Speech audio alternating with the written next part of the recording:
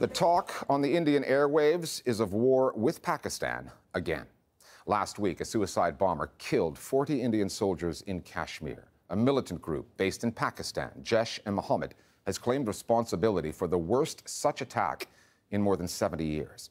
Prime Minister Narendra Modi's government in New Delhi has accused the Pakistani government of backing the group, and many Indian news outlets have gone further, calling for a crackdown on so-called anti-nationals at home who they describe as terrorist sympathizers. The social media side of this story also deserves scrutiny. Twitter, Facebook, and WhatsApp. The messaging there can be out of control and ugly.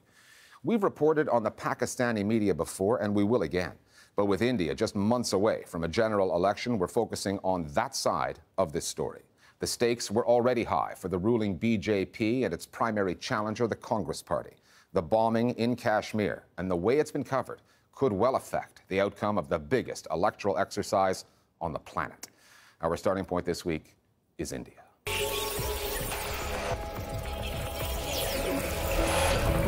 We begin today on a very disturbing and grief-stricken note. Every time an incident like this happens, before government can respond, before the army can respond, the media immediately jumps the gun, asking for war. सबके मन में सबसे बड़ा सवाल यही है कि आखिर पाकिस्तान से बदला कैसे लिया जाएगा? There's two parts to it. One is that the anger which is justified, the demand for justice. All of us are left trying to figure out what is the next step that should be taken. But this narrative then evolves into a call for war against Pakistan. India wants Pakistan punished. And like you, I also want Pakistan punished. There is no denying where the demand for justice comes from, or the news value of the story. On the 14th of February, an SUV packed with explosives rammed into a convoy carrying Indian soldiers and detonated. It was the deadliest peacetime attack on the armed forces since India won its independence in 1947.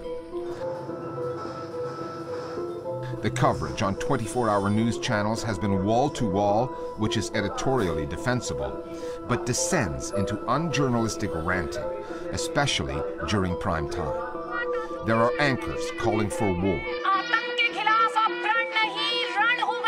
Studios populated with former generals talking military tactics. हमारे साथ मौजूद army के 5 general बताएंगे क्या है उनका war plan. Because for the Indian news media, this story ticks so many boxes.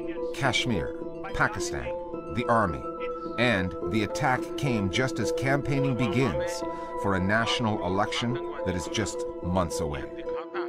The attack has provoked a kind of, first of all, a national outpouring of grief on mainstream media channels and the spewing of lots of venom against various targets, particularly against Pakistan, but also against Kashmiris. पत्थर मारते मारते ये लड़के आतंकी बन जाते हैं. There's been a jump to assume who is responsible, to make people collectively responsible, and this is the case on many English language and vernacular channels. With the exception of a few sane voices, what you have is a completely absurd and very dangerous competitive jingoism that's perennially on display from all these anchors. India is demanding justice, accountability. The anchors actually play a pretty strong role in shaping public opinion, and in the present moment their reaction is all the more dangerous. What makes Indian news channels unique is that there are so many of them, far more than any other country. India's media boom began in 1998, and news channels have since seen growth that is exponential. Indians can watch national news channels, regional ones, vernacular channels in various languages, more than 400 in all, pumping out coverage 24/7. The competition for viewers has an intensity like nowhere else. Many anchors feel the need to shout louder, more radically, just to be heard, seen, and clicked upon. And as political debate in India has grown more polarized, often over Prime Minister Modi's brand of Hindu nationalism, TV output has grown more debased. When that kind of coverage is fed into the Indian social media messaging machine, the effect can be dangerous. One of the anchors on a very popular debate, a primetime debate, actually said that you are either for or against the nation. You will be marked out if you're against the nation. And that's the same kind of rhetoric that I'm also noticing on social media. So it's interesting how social media and television have actually, at least some news channels have actually been hand in hand when it comes to setting the narrative for the current mood. The Hindu right itself, more broadly, but the BJP as a political party has been very, very effective in using the internet in general and social media in particular. What they've basically done is they've very quickly kind of mobilized their forces to essentially see if they can actually hammer it into kind of their classic narrative of Hindus versus Muslims, the Muslim as the figure of the outsider, the Congress as a weak party, liberals as anti-national traitors, and so on. When that narrative takes on a visual form, it looks like this. On the left is the suicide bomber responsible for the attack in Kashmir. On the right, Rahul Gandhi, the Congress party leader running against Prime Minister Modi's BJP. It's a Photoshop job, and a crude one, but it's made the rounds on social media, designed to reinforce the notion that Congress is soft on Kashmir, terrorism, and Muslims in general. And there's the pro-BJP messaging online that offers the flip side of the same basic narrative. Vote for Modi and his party if you don't want terrorists on your doorstep. Among the most disturbing social media material now being spread, the calls for attacks on Kashmiris living outside of Kashmir, many of them studying in cities to the south. You've got things like ShareChat, it's something similar to WhatsApp, but it's huge.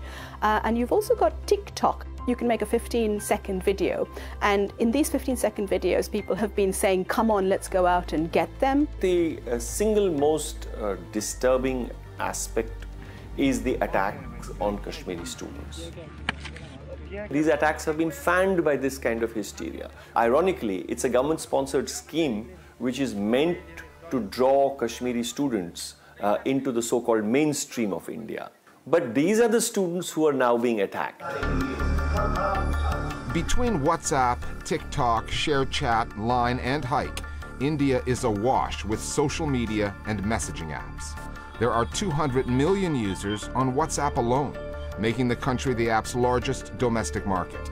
And when WhatsApp changed its rules recently, placing new limits on the forwarding of group messages, it did so after first field testing those changes in India.